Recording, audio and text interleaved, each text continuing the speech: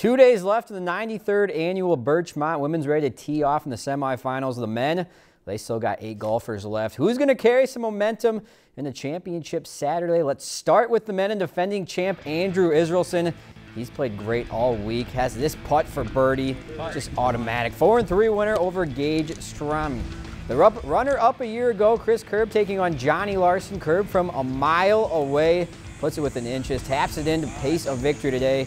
He's on to the semis once again. Winner from 2 years ago, Nick Schaefer. He's against Tim Scarperud. Schaefer, the birdie try, he's done that before. He advances to tomorrow as well. And finally, James Foss and Matt Hogstead. This one a battle. Foss with a beautiful approach at 10.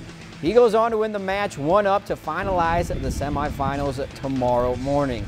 Over the women's, a pair of battles this afternoon, starting with Katie Nelson and a putt try. We've seen her do this a few times and gives her the hole, but she ran into a red-hot Kristen Glesney.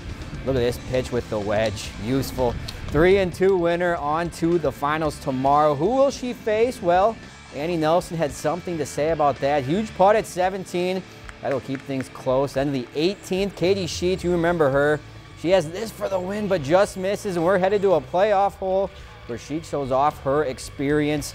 Plays the 19th perfectly. The 2-putt here for the victory over Nelson. She'll play with her 4th Birchmont title tomorrow afternoon.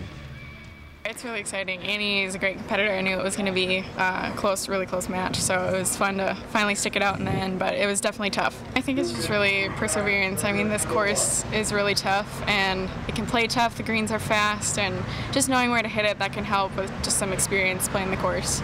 So Kristen Glesney versus Katie Sheets, that's set for a 12:40 tee time off of hole 1 tomorrow. Before the men's can go to the finals, they have to do the semifinals bright and early, 7:40.